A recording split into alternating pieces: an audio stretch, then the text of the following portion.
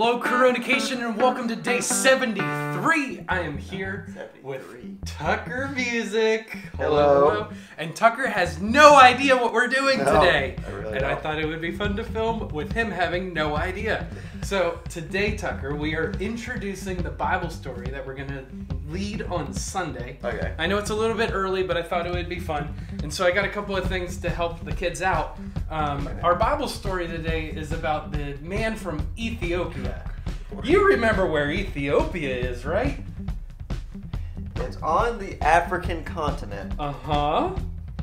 And which of these places are it? Let's zoom in a little bit. I'm gonna go with this blue one. Oh, Tucker, it is blue. It's this blue one down here, though.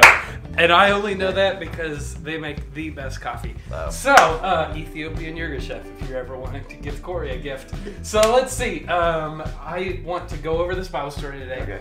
I want to read it. It's found in Acts chapter 8. Philip and the man from Ethiopia. And I want to illustrate it at the same time. And so I will give you an option. I know sometimes you don't necessarily like reading. I'm in the same boat. Yeah.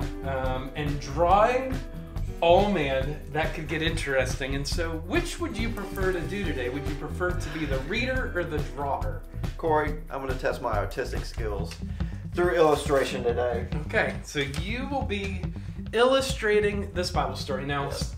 There's a lot of options here. Do you know the story? Yes. Okay, so you could just get started whenever you want. This is from Acts chapter 8. This is Philip and the man from Ethiopia. Okay. I will do the reading. Tucker will do the art. And man, he's off to a good start. All right, so it says in verse 26, an angel of the Lord spoke to Philip, go south to the desert, only one S, so it's not desert. Road, he said. It's the road that goes down from Jerusalem to Gaza. Off to a good start. So Philip started out. On his way, he met an Ethiopian official. The man had an important position in charge of all of the wealth of the Kandake. What's that word? Corey, you Exactly.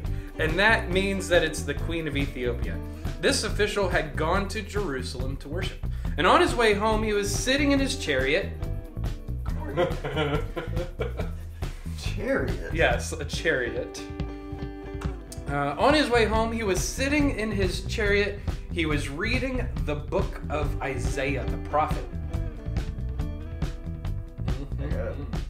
Yeah. The horse is smaller than... That's a horse? Okay. Oh, I like this part. Verse 29 says, the Holy Spirit told Philip, go to that chariot, stay near to it. And man, we need to listen to the Holy Spirit.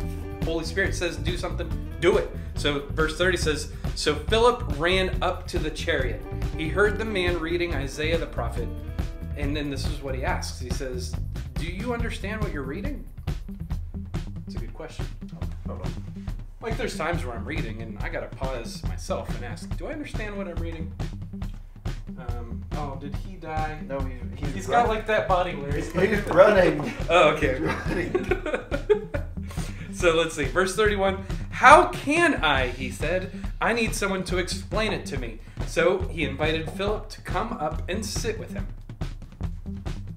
Plenty of room in that little chariot. Verse 32. Here is the part of scripture. He's sitting on it. Here's the part of scripture the official was reading. It says, he was led like a sheep to be killed. Ooh. Just as the lambs are silent while their wool is being cut off, he did not open his mouth. When he was treated badly, he was refused a fair trial. Who can say anything about his children? His life was cut off from the earth. And that's Isaiah 53. So he's reading the scripture. That guy comes up and sits on the edge. Oh my goodness. Verse 34. The official said to Philip, tell me, please, who is the prophet talking about? Himself or someone else? Then Philip began with the same part of Scripture. He told him the good news about Jesus. Boom. As they were traveling along the road, they came to some water. You have a blue marker? Oh, yeah. The official said, "Look, here is water in the sky. What can stop me from getting baptized?" He gave orders to stop the chariot.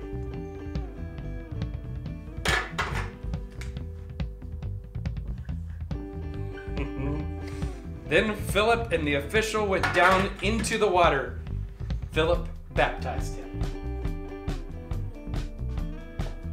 You're doing pretty good for having no heads up of what you were about to do. When they came up out of the water, the Spirit of the Lord suddenly took Philip away.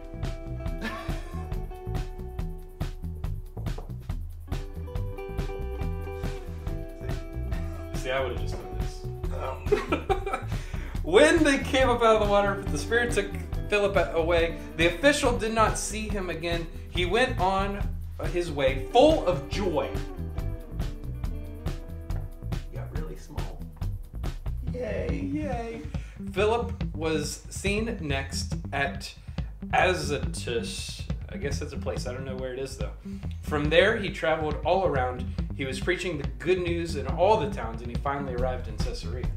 So let's see. You got a lot of wonderful art here. Some of the part of the story that I love is that Philip was told by the Spirit to go talk to this dude, and he went like that.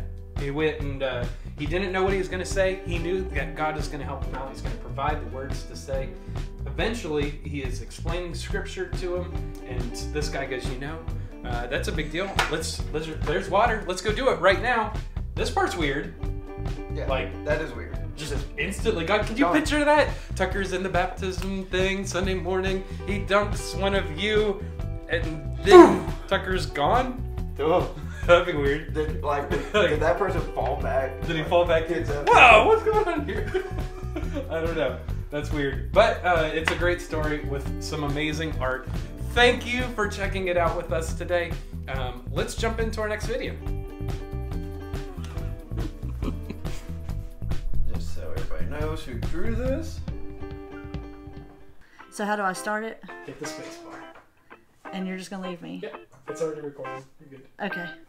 All right. Psalm or crazy Bieber fan? Oh, okay. Yeah. Let's do this. There's no way I can't do this. Your name echoes around the world. Your name echoes around the world. Jesus. Psalm 8:9. No. Okay. Nothing can ever replace you. Obviously don't know what this is. Nothing can ever replace you. Crazy Bieber fan. Yep. Crazy Bieber fan. Why are you ignoring me? Where are you when I need you the most? Psalm. It's gonna be Psalm. It's gonna be a Psalm. Yep, Psalm 10:1. Yes, I got it. Finally, okay, I got this.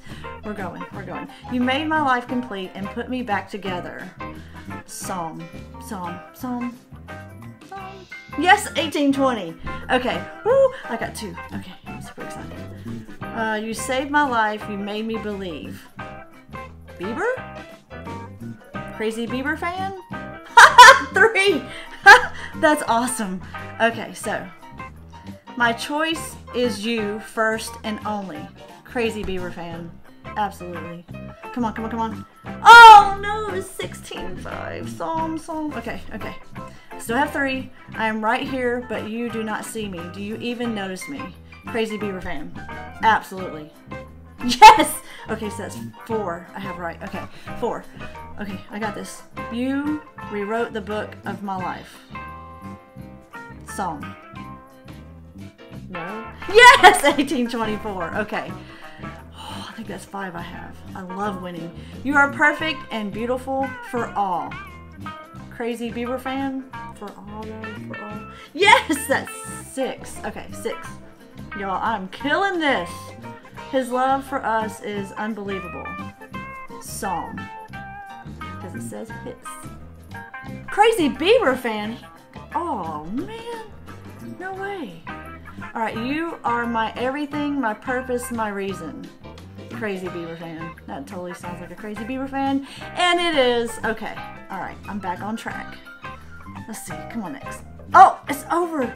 Psalm or Crazy Bieber fan. Man, I did great on that. I'm so excited. Thank you, Corey, so much for giving me something fun to play. I mean, wow. I was nervous, but I think I got more right than I got wrong. Awesome. Thank you.